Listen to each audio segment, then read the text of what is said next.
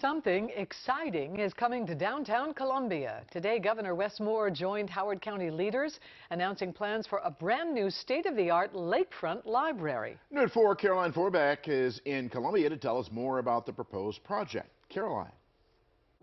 Howard County Library officials say the existing downtown branch just isn't big enough for their growing local population, and it's slated for demolition as part of their downtown Columbia plan. It will be replaced by the new 100,000 square foot lakefront library that's going to be built right here.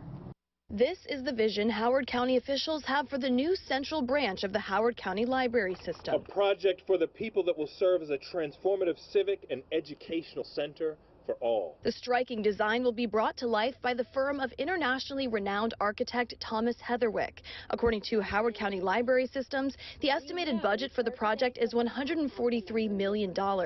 Howard County Executive Calvin Ball said funding for the project will be included in his proposed fiscal year 2024 capital budget, which will be submitted to County Council Friday. Governor Wes Moore said the state also intends to help fund the project. And we are excited to finalize a budget that includes direct investments for the downtown Columbia Library and also for affordable housing.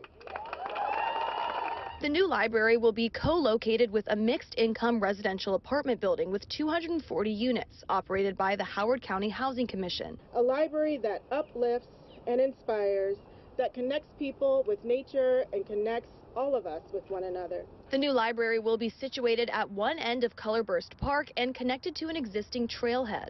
I mean, I spend a lot of time walking around here, and it's just a great idea to have that beauty in the background.